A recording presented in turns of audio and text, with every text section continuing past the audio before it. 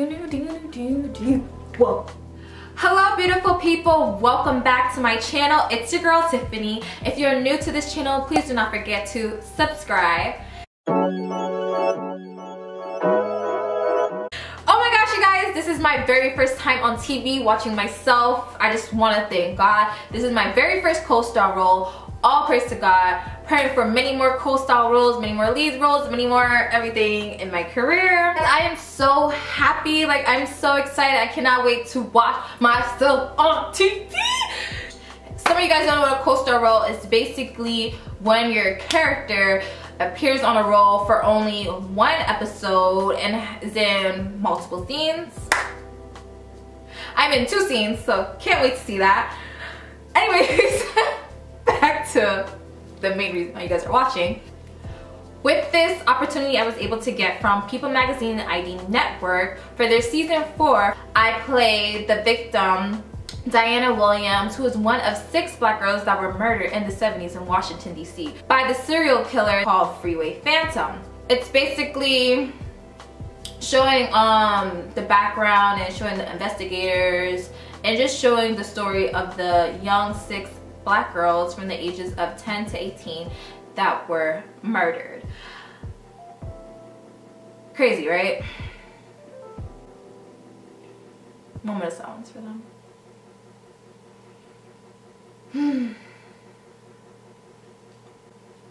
I'm happy that I was given the opportunity to bring their story to life, and especially now, today in 2019, there is so much sex trafficking that is occurring and people do not care about black girls. Like, they just don't, and it's so sad. But enough about me and politics in the world. So in this video I will be talking about my character, the behind the scenes, how I got this role, and yeah, just sharing my experience with you guys. Like, I really wanted to be transparent and really show you guys like just everything about being an actress and breaking into Hollywood. So yeah, I hope you guys enjoy the video. Freaky crazy. Starting. These young girls killed. Starting. What the hell was going on? People wanted some answers, but there's no witnesses or viable leads. I was scared for me and every other little girl.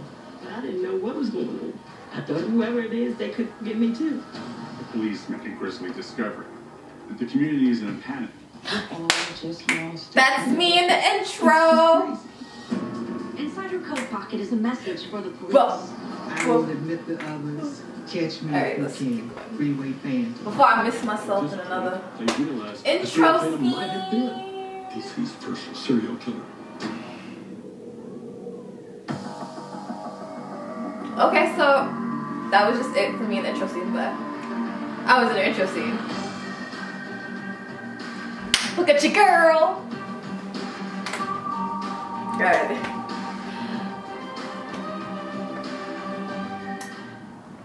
But 10 months later, on September 5th, 1972, the Freeway Phantom strikes again. My name is Patricia Williams. That's my character's sister. I idolized my sister. That's my character. She was beautiful. And she was intelligent. I always thought that one day she would be a singer or an actress. That's me.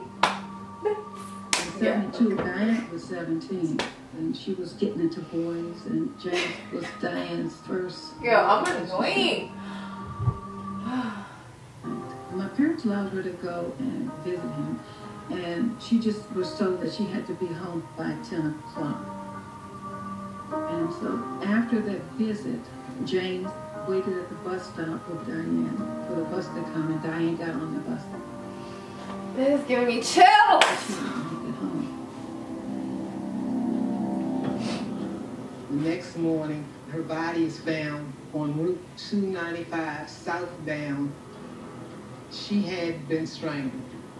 She had white tennis shoes with her name written on the heels, Diane.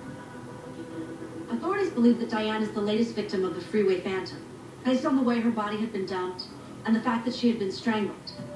The medical examiner found no signs of sexual assault. However, with Diane Williams, there was semen found in her clothing. Detectives believe that the semen is from Diane's boyfriend, who was with her on the night she went missing. But the boyfriend says they did not engage in sexual activity that night, leading investigators to believe it could have come from the killer. The FBI task force uses all of its resources. They scour over the clothing of all 6 girls, hoping to find something that might have been missed before. The FBI did cross comparisons between the different victims, and they made a major discovery. They identified a green fiber that was found on all of the bodies except Johnson's because of her level of decomposition.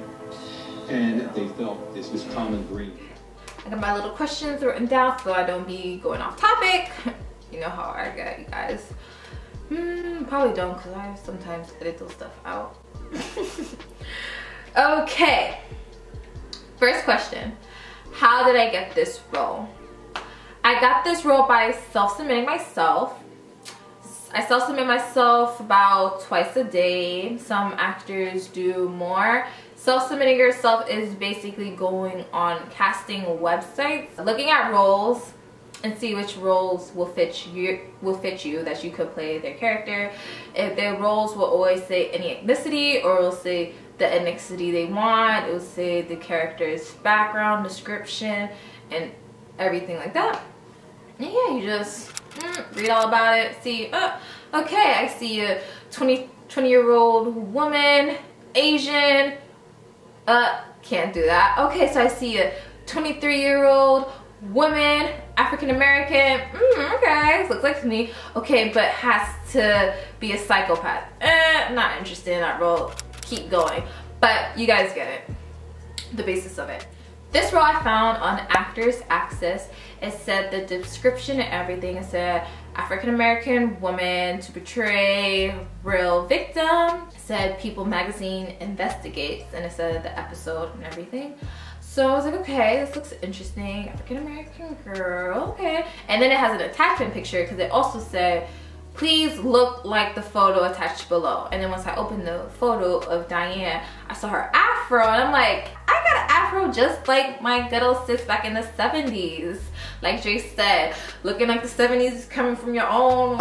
Looking like you came from the 70s on your own. Whatever he said, it's in my quotes notes for Instagram, but yeah. So I saw her afro, so I'm like, that's me, I could play her with her afro. And I'm like, I look like her a bit. Okay, I could see myself being her. So I submitted myself, I submitted my headshot, my resume and everything. And in the notes section, so when you submit yourself, you could also add notes. I added a note saying that I was available for both shooting days. It's just good to add, just letting cast directors know that you are definitely available, because some people submit to roles and then end up not being available for the role. So it's just like reassuring to the casting director and yourself that you are committing and wanting to be in that role. So I self-submitted myself and everything, and I was just praying, God, I'm like, okay, I hope I get this role, you know. I pray for every role that I self-submit myself to. And then I got an email. So then I got an email, and the email, right, it said booking, like booking. And I was just, I dropped my phone and everything. I was like, oh, I booked the role. Like, wow, like I'm about to be on TV. I'm like, I booked my first co-star role. Like, I was so happy. I was so happy. And we shot in July. We shot it in July. I believe I submitted myself like the first week of July, and then they got back to me about, I think, 2 days after, and then we shot the following week. So I was very excited. I was very happy about that. Okay, how did I feel about playing this role? First off, I felt blessed. Like, wow, like I'm on set playing someone. Like, this is cool. Like, started my career.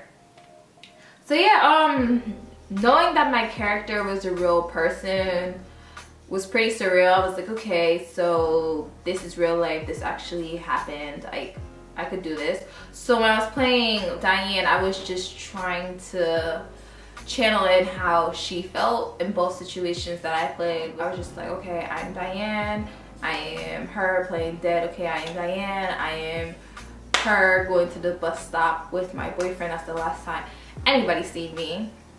So just trying to get in tune with that. And also too, I wasn't trying to put too much pressure on myself. I'm like, you know what, her family's gonna see this, everyone's gonna see this. I want to make sure that I do a good job portraying her. Like, yeah, I don't want to let nobody down. My experience on set was amazing. The cast, the crew, everyone was so welcoming. Like, let's just say that right there. Everybody was so welcoming, everybody was so nice. Had the food, the drinks, everything. It was an amazing moment. Especially for my first day on set, we shot early in the morning, and it was somewhere deep in the valley of California. And they were like, okay, so you have to play dead. I was like, okay, I got this. So after I did hair and makeup was cool too, because like she put like bruises and everything like around my neck and making me look a little bit making me look like, you know, like a little bit dead. Right when I finished with hair and makeup, I walked out on the set with my PA, and he let me know like, okay, so this is what you're gonna be doing, X, Y, and Z, da da da da. And I'm like, okay, boom, got it. Now when I get the director's ready for me, everybody's ready for me, like, huh, boom, 1, 2, 3, action, you know? I go, and the first scene is for me to be dead. So I lay on the floor, real grass, real bugs, real dirt, real everything. So I'm like, all right, my phone. So I'm like, all right, okay. The director gives me like the biggest instruction, play dead. And in my head, I'm like, okay, it's so easy to play dead.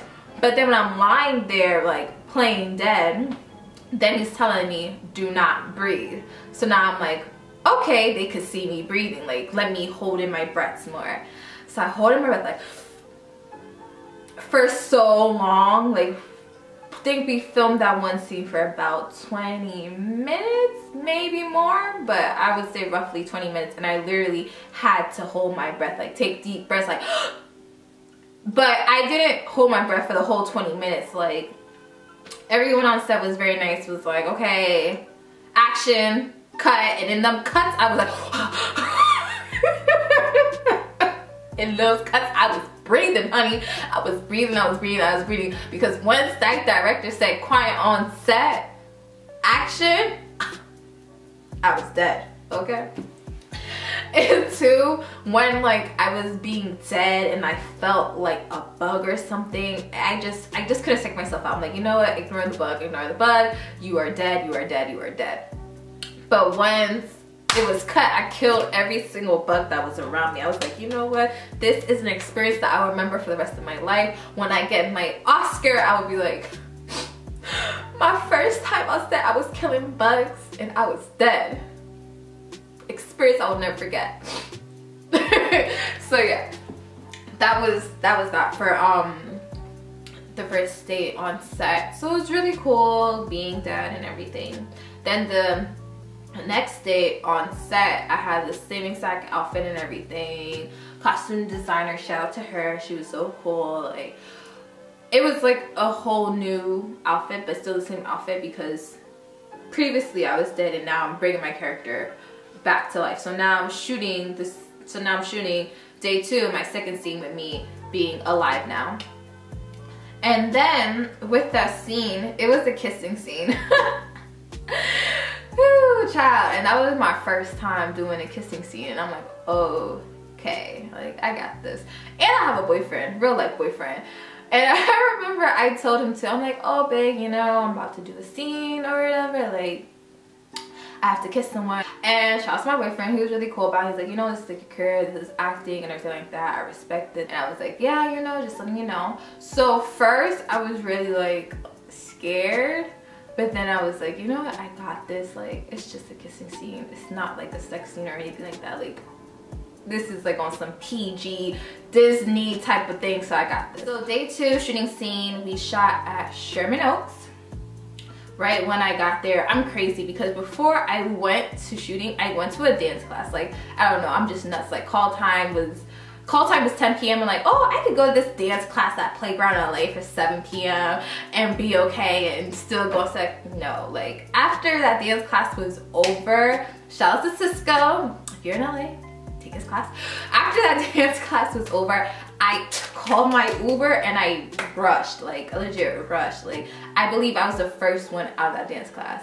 I would never do that against myself because, yeah, no. Like, I got into my Uber, I was braiding my hair again because after dance class, I felt like my fro wasn't the same. So I braided my hair in the Uber, talking to my Uber driver. The traffic in LA is ridiculous.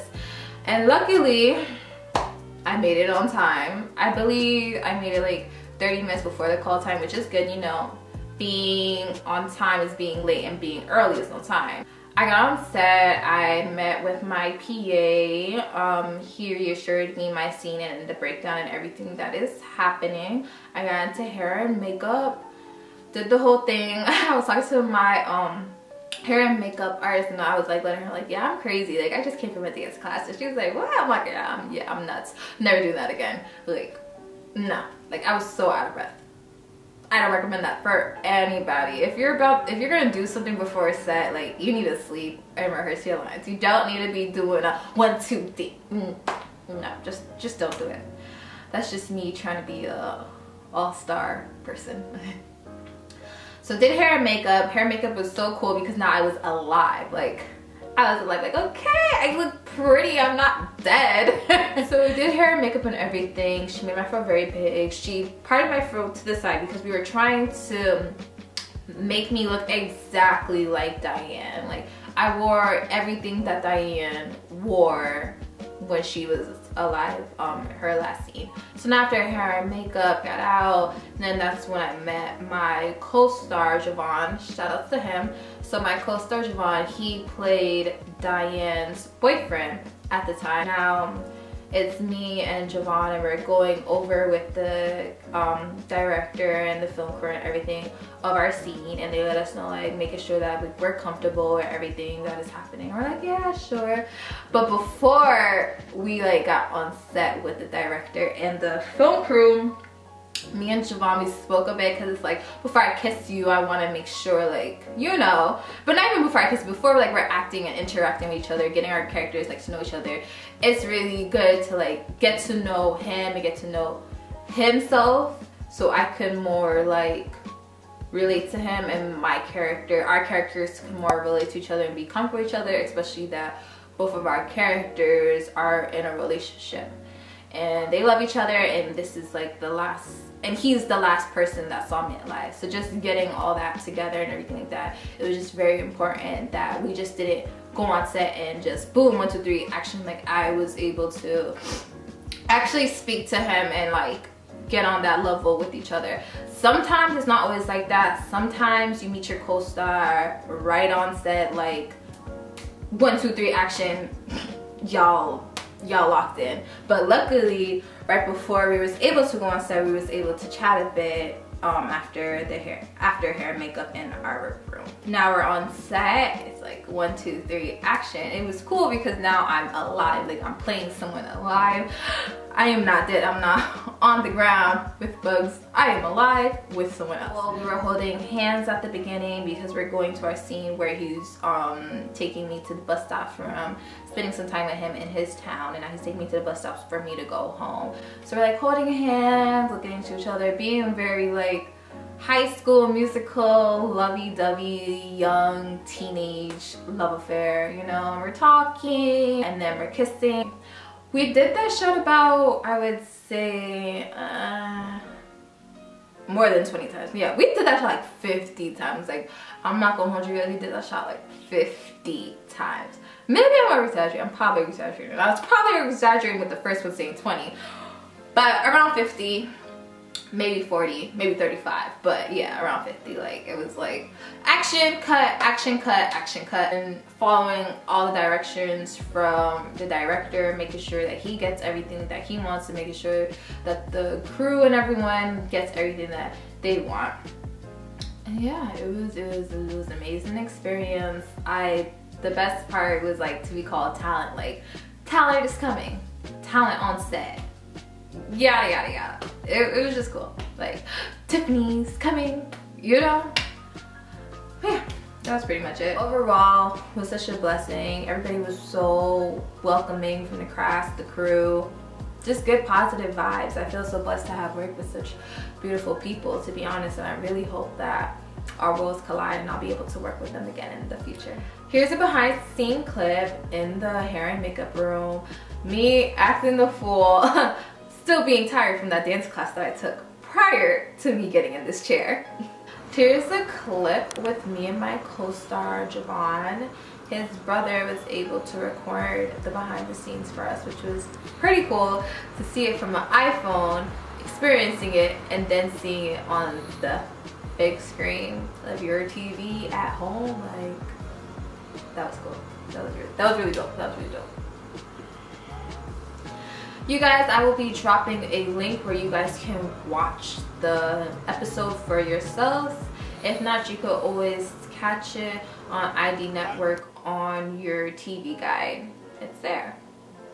With this being said, do not forget to chase your dreams. Like, if that makes you happy, chase your dreams. Like, I am so happy that I took the leap of faith and moved to LA after I graduated college to pursue my dreams. Like, it's been some bumps in the roads, but at this moment, watching myself on TV, it's like, wow. It was honestly all worth it. All the headache and everything, all the meltdowns and depression and anxiety I've been going through. Like, I'm just so happy and I just want to thank God. It's an amazing feeling.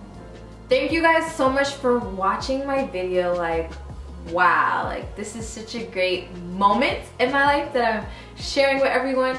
Do not forget to like if you guys digged it and subscribe for more videos. Any more acting videos you guys would like to see, please comment down below. Anything with acting, going out on auditions, booking something, not booking something, any type of content you guys would like to see, just go in my comments and shoot me a comment. Thank you guys so much for watching my video, you beautiful people. You guys are awesome. See you guys in my next video. And I'm out.